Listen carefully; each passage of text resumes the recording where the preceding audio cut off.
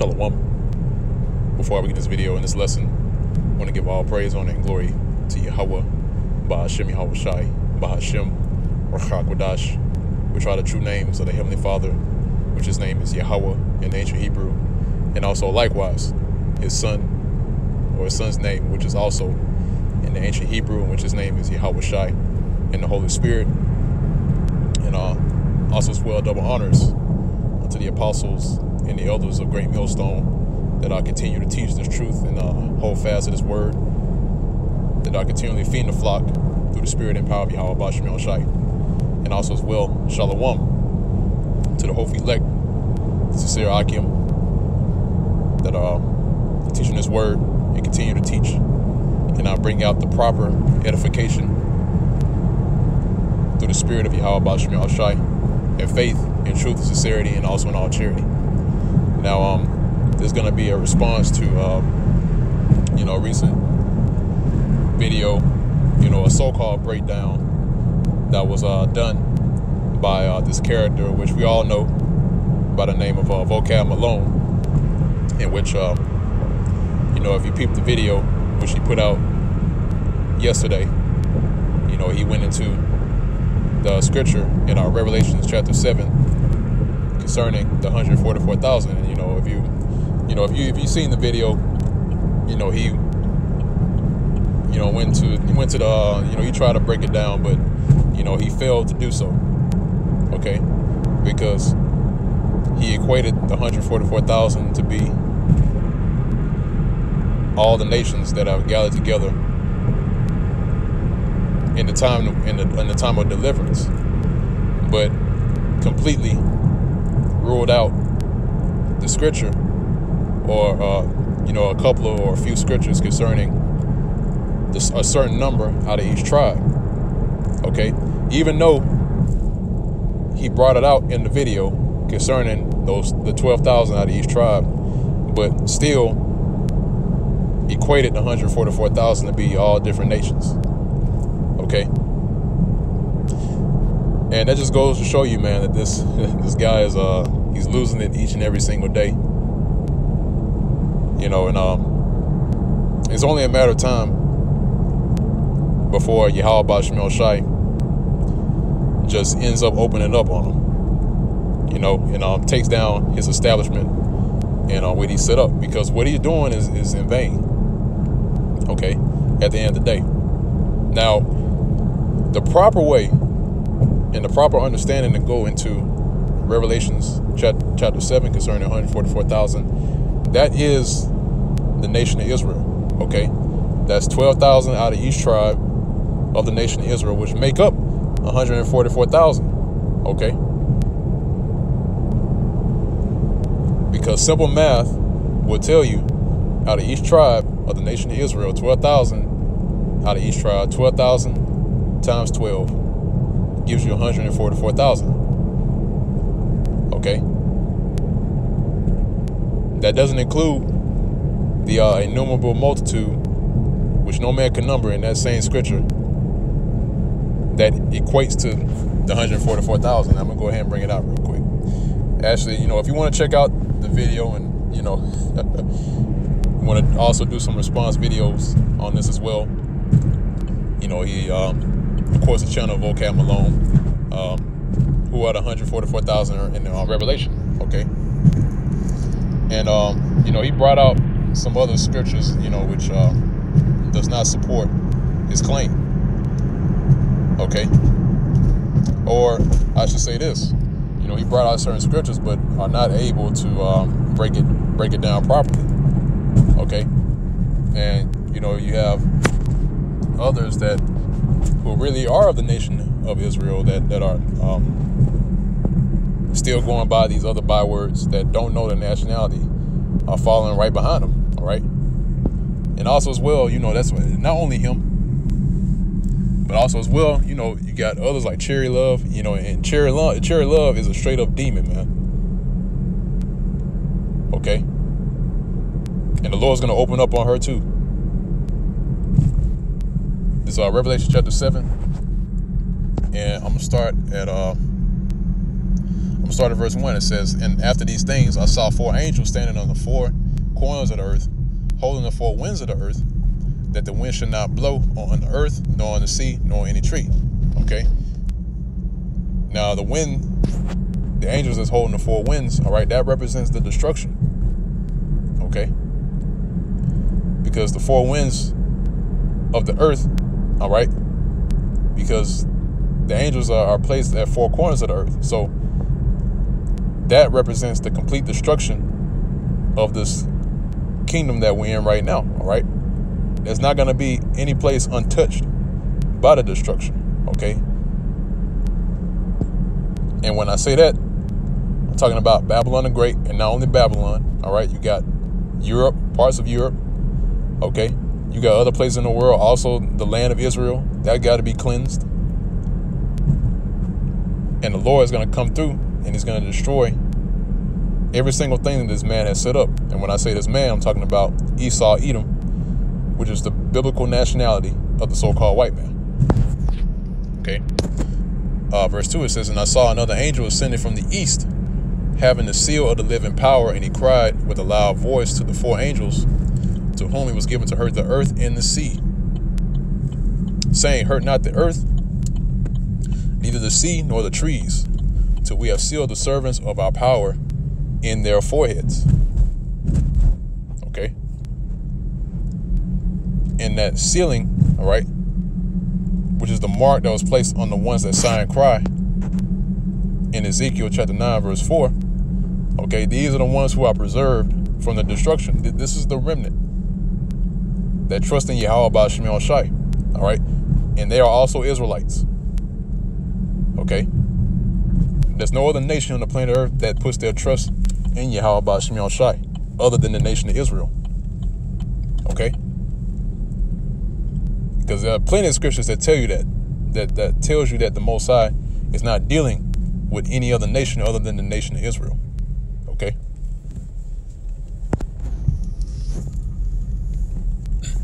So read verse 3 again. It says, saying, hurt not the earth, neither the sea. It's like you. Saying, hurt not the earth, neither the sea, nor the trees, till we have sealed the servants of our power in their foreheads. And I heard the number of them which were sealed. And there were sealed 144,000 of all the tribes of the children of Israel. Okay. Now, let's go ahead and get into some words, if I may. I know I got my airplane mode on right now. Okay. So hopefully no messages come in while I'm doing this.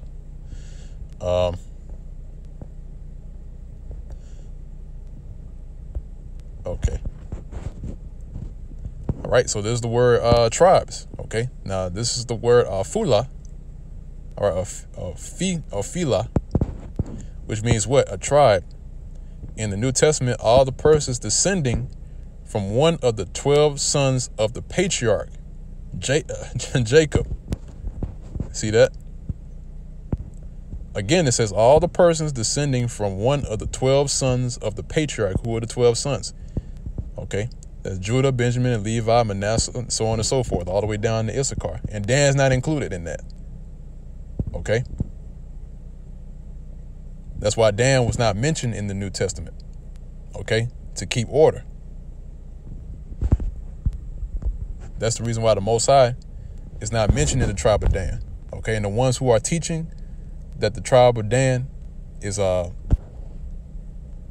a part of this event that's going down, the salvation, they're going off, man. Okay.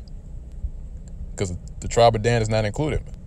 All right. And we, through the Spirit, we believe that the tribe of Dan has been integrated within the rest of the tribes of Israel. Okay. So that's the word tribes, right? Let's get the word children. Okay. Now it goes into the word huios, which means a son. Okay. It says in a wider sense, a descendant, one of the posterity of any one, and that is the children of Israel. Okay. And that's it on that. So when you go into the word children, it goes to the son, okay? So it says the tribes of the sons of Israel.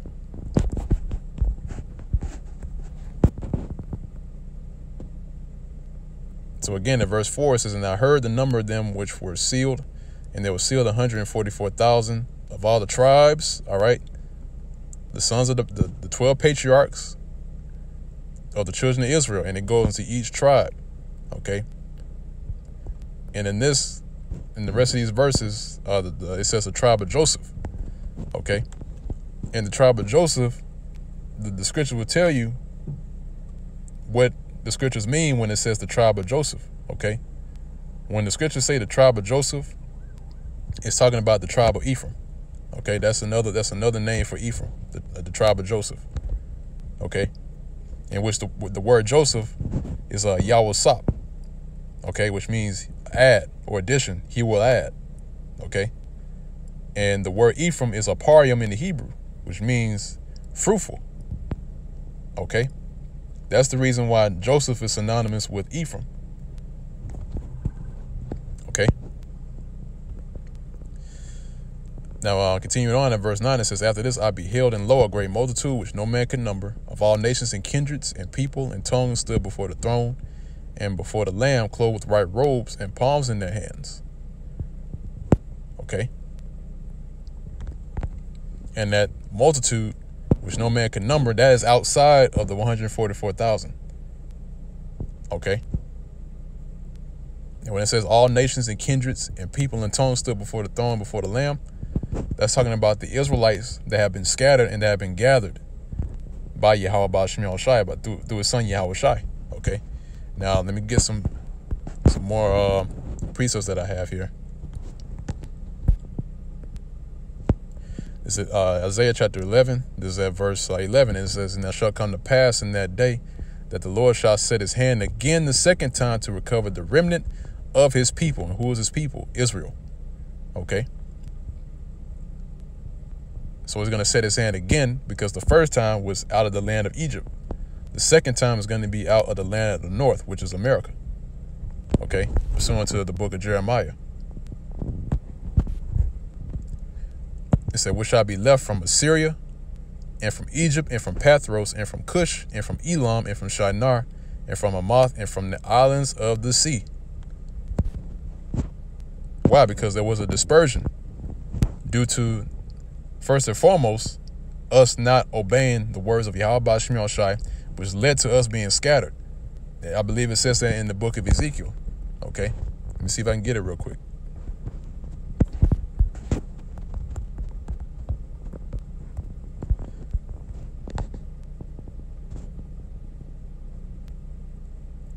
Slack is in Deuteronomy. This is Deuteronomy chapter 4. Verse 26, it says, and I call heaven and earth to witness against you this day that ye shall soon utterly perish from off the land whereunto ye go over Jordan to possess it. Ye shall not prolong your days upon it, but shall utterly be destroyed. And the Lord, Yahweh Ba'Shem Yahushai, shall scatter you among the nations, and ye shall be left few in number among the heathen, whither the Lord shall lead you. Okay? So that's why we were scattered. We went off. Okay? And we were scattered among the heathen. So that's why, if you read again in Isaiah chapter 11, okay, this is the Lord says he's going to set his hand again the second time to recover the remnant of his people that are in Assyria and Egypt and all these different nations, among these nations, okay, and gather us, okay?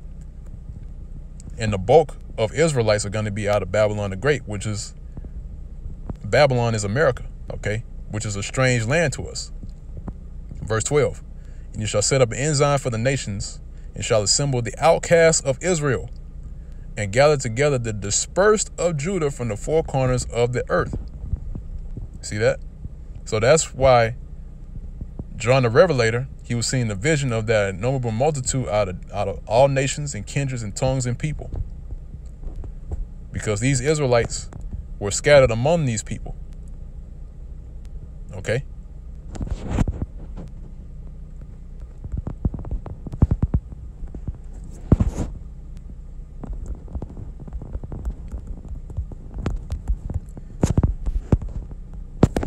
Slacky.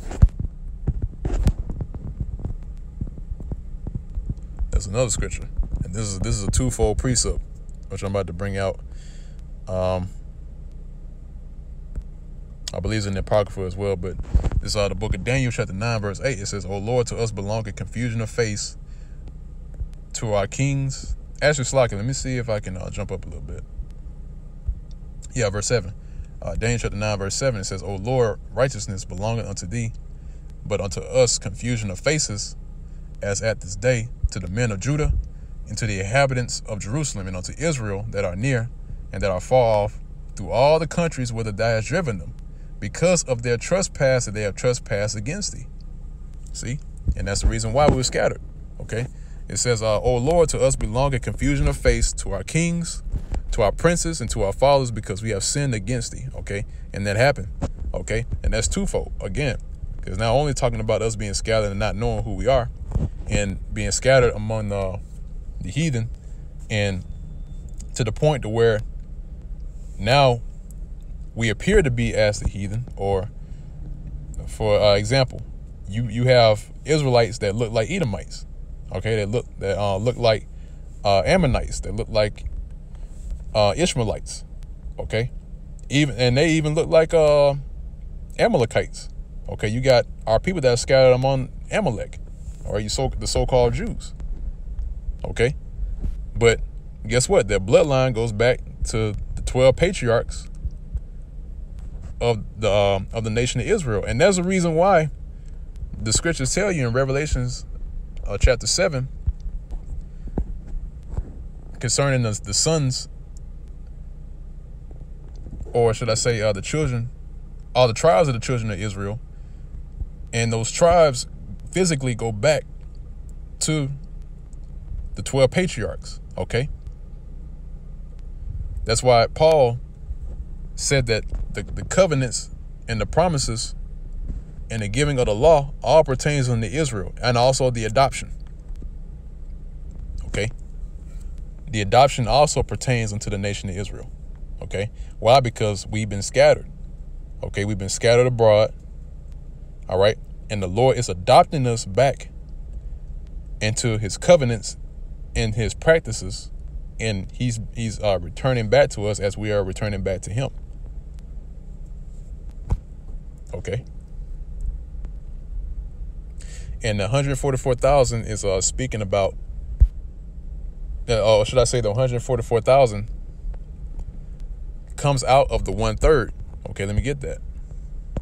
Zechariah, it should be Zechariah chapter 13. Okay, Zechariah chapter 13. This is at verse 8. It says, "Now shall come to pass that in all the land, saith the Lord Yahweh about Shemi Shai, 2 parts therein shall be cut off and die." Okay, and those 2 parts represents 2/3 of the nation of Israel. Okay, they're going to be cut off and die on this side. Okay, but the third, all right, that 1/3 number, that multitude which cannot be numbered, shall be left therein. And I will bring the 3rd part through the fire, and will refine them as silver is refined, and will try them as gold is tried. They shall call on my name, and I will hear them. I will say, it is my people, and they shall say, the Lord is my power. Okay, so the 1/3 in itself is an innumerable multitude. Okay, now it's another point that he tried to bring out, and I'm talking about vocab. He tried to say that those the ones who are the 144,000 are virgins. All right, he said that they never had sex, they never known women. Let's see if I can get it real quick.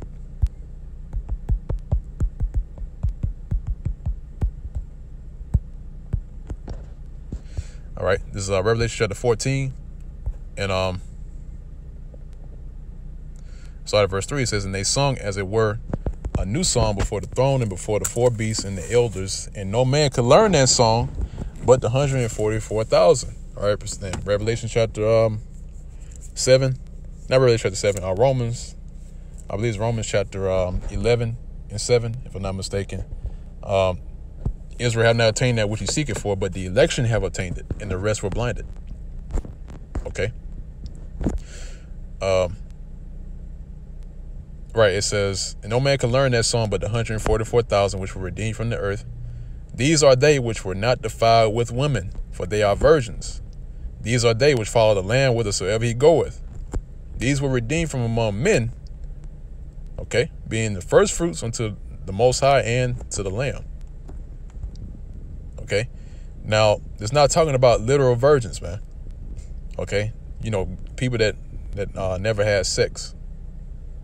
Okay, I believe you go into the word virgin, it's just going to say, you know, somebody that don't have sex or never had sex, if I'm not mistaken. Let me get it, because it's two definitions of the word virgins in the scriptures.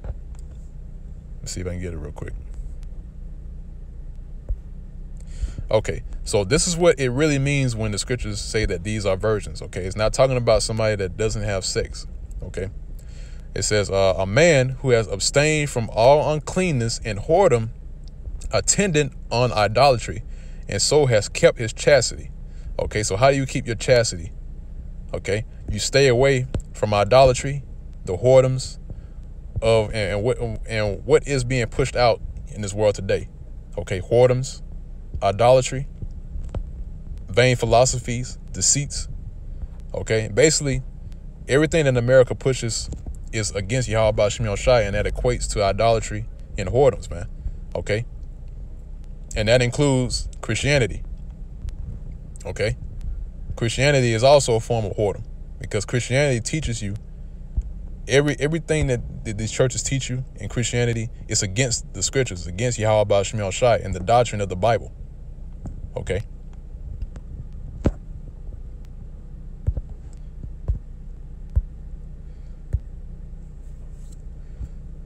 So yeah, that's what the scripture means when it says that these were not defiled with women, for they are virgins.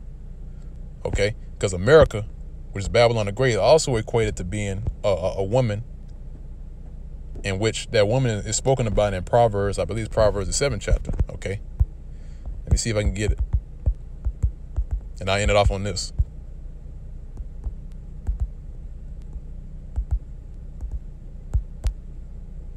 Let me go back in airplane mode. All right, Proverbs chapter 7, verse 10, it says, and behold, there met him a woman with the attire of a harlot and subtle or subtile of heart. She is loud and stubborn. Her feet abide not in her house. And this is all talking about Babylon, okay, which is what? America. Okay, she is loud and stubborn. Her feet abide not in her house. All right, which represents her being in every single other nation on the planet Earth, or among these different countries. All right, and that's why you have military bases that are scattered throughout every corner of the earth. Okay, and the philosophies and the Western mentalities and things that they push here in America are being pushed on these different lands. Okay, verse 12, now she is without, now in the streets, and lieth in wait at every corner. Okay, because everywhere you go, this Babylonian idea is spread throughout every corner of the earth. If you go to China, you go to Japan, if you go to anywhere, even Australia, if you go to any other place, America's going to be there. And the philosophies that America push is also going to be there. Okay. Verse 20, it says, so she caught him and kissed him, and with an impudent face said unto him, I have peace offerings with me. This day have I paid my vows. Therefore came I forth to meet thee, diligently to seek thy face. And I have found thee. I have decked my bed with coverings, with tapestry, with carved works, and with fine linen of Egypt. I have perfumed my bed with myrrh, aloes, and cinnamon. All right. And those bed coverings with tapestry and carved works and fine linen of Egypt, that's why this land is spiritually, the city is spiritually known as Sodom and Egypt. All right. Because this is a land of bondage. Our people are in continual employment and slavery in this land. Okay. Verse 18 says, come, let us take our fill of love until the morning. So this is laying down with the harlot. Okay. But guess what? The men, the 144,000, the elect of the nation of Israel, have not been defiled with women. Okay. That includes Babylon. Okay. And Babylon is a culmination of different other philosophies and religions of these different nations made into one. That's why this land is known as the cauldron, the melting pot. Okay. Verse 19 says, for the good man is not at home. He has gone on a long journey. He has taken a bag of money with him and will come home at the day appointed. And that day appointed is approaching. That goodman that has that bag of money is coming back, and that goodman is Yahweh Shai. Okay, and that he's going to distribute that bag of money to his men who have been investing in this truth. Okay, the ones who were sent out to multiply the money with the talents. Okay, but that's it on that. I'm going to go ahead and end off on that note. Again, man, you know, the 144,000 again is out of the nation of Israel. 12,000 out of each tribe, which make up 144,000. The innumerable multitude, which cannot be numbered, out of all kindreds and nations and tongues and people. That's also the nation of Israel, who are brought out of those different peoples and brought unto the Lamb, which is Yahweh Shai. So again, I'm gonna go ahead and close on that note. Lord's with us, edifying to the elect of the nation of Israel. I want to give all praise, honor, and glory to Yahweh, Ba'ashem Yahweh Shai, Ba'ashem Rachakodash. Double honors to the apostles and elders of great millstone at Ruel. Shalom. Peace and safety. Salutations to the hopeful elect. Labor in his work. Give me diligence to make your calling and election sure. And faith and truth and sincerity in all charity. And with that, it goes to Shalom.